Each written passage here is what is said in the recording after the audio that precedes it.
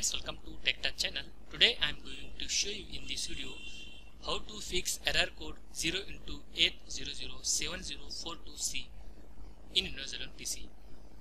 So before we start the video, please subscribe my channel for more latest video. Guys, first of all open your setting. For that you need to key Windows plus I button. Then select here troubleshoot.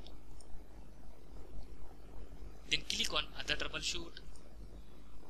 In this you can see here Windows update. Click on run. It will take same. Wait for completion. After completion, close this window.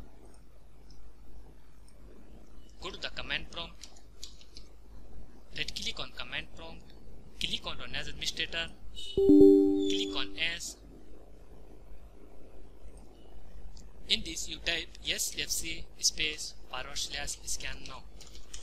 Then hit enter.